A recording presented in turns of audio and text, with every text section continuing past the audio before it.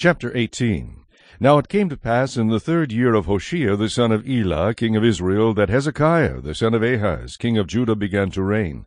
He was 25 years old when he became king, and he reigned 29 years in Jerusalem. His mother's name was Abi, the daughter of Zechariah. And he did what was right in the sight of the Lord, according to all that his father David had done. He removed the high places, and broke the sacred pillars, cut down the wooden image, and broke in pieces the bronze serpent that Moses had made. For until those days the children of Israel burned incense to it, and called it Nehushtan. He trusted in the Lord God of Israel, so that after him was none like him among all the kings of Judah, nor who were before him. For he held fast to the Lord, he did not depart from following him, but kept his commandments, which the Lord had commanded Moses. The Lord was with him, he prospered wherever he went, and he rebelled against the king of Assyria, and did not serve him. He subdued the Philistines as far as Gaza and its territory, from watchtower to fortified city. Now it came to pass in the 4th year of King Hezekiah, which was the 7th year of Hoshea the son of Elah, king of Israel, that Shalmaneser, king of Assyria, came up against Samaria, and besieged it. And at the end of 3 years they took it. In the 6th year of Hezekiah, that is the 9th year of Hoshea, king of Israel, Samaria was taken. Then the king of Assyria carried Israel away captive to Assyria, and put them in Halah, and by the Habor, the river of Gozan, and in the cities of the Medes, because they did not obey the voice of the Lord their God, but transgressed his covenant, and all that Moses the servant of the Lord had commanded, and they would neither hear nor do them. And in the 14th year of King Hezekiah, Sennacherib king of Assyria came up against all the fortified cities of Judah, and took them. Then Hezekiah king of Judah sent to the king of Assyria at Lachish, saying, I have done wrong. Turn away from me. Whatever you impose on me, I will pay. And the king of Assyria assessed Hezekiah king of Judah 300 talents of silver, and 30 talents of gold. So Hezekiah gave him all the silver that was found in the house of the Lord, and in the treasuries of the king's house.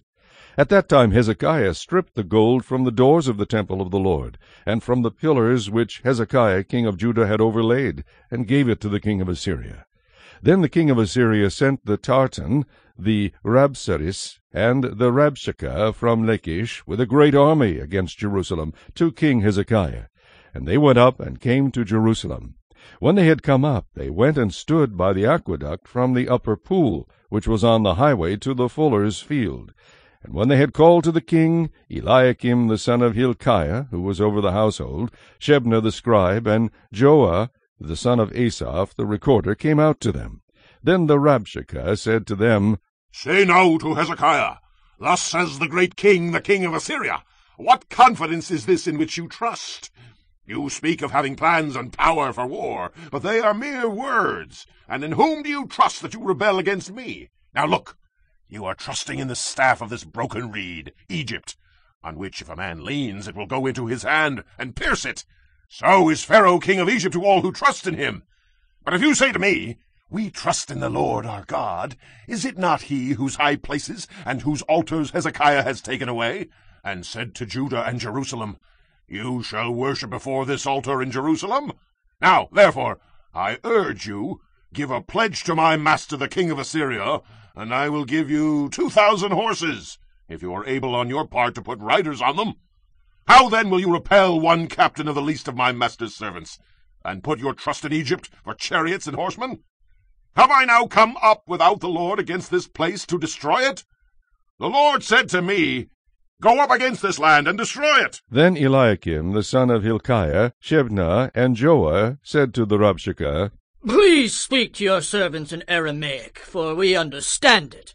And do not speak to us in Hebrew in the hearing of the people who are on the wall. But the Rabshakeh said to them, Has my master sent me to your master and to you to speak these words, and not to the men who sit at the wall, who will eat and drink their own waste with you? Then the Rabshakeh stood and called out with a loud voice in Hebrew, and spoke, saying, Hear the word of the great king, the king of Assyria. Thus says the king, Do not let Hezekiah deceive you, for he shall not be able to deliver you from his hand. Nor let Hezekiah make you trust in the Lord, saying, The Lord will surely deliver us. This city shall not be given into the hand of the king of Assyria. Do not listen to Hezekiah, for thus says the king of Assyria, make peace with me, buy a present and come out to me, and every one of you eat from his own vine, and every one from his own fig tree, and every one of you drink the waters of his own cistern, until I come and take you away to a land like your own land, a land of grain and new wine, a land of bread and vineyards, a land of olive groves and honey, that you may live and not die. But do not listen to Hezekiah, lest he persuade you, saying, The Lord will deliver us. Has any of the gods of the nations at all delivered its land from the hand of the king of Assyria? Where are the gods of Hamath and Arpad? Where are the gods of Sepharvaim and Hena and Ivah? Indeed, have they delivered Samaria from my hand? Who among all the gods of the lands have delivered their countries from my hand, that the Lord should deliver Jerusalem from my hand? But the people held their peace, and answered him not a word. For the king's commandment was, Do not answer him. Then Eliakim the son of Hilkiah, who was over the household, Shebna the scribe, and Joah the son of Asaph, the recorder, came to Hezekiah with their clothes torn, and told him the words of the Rabshakeh.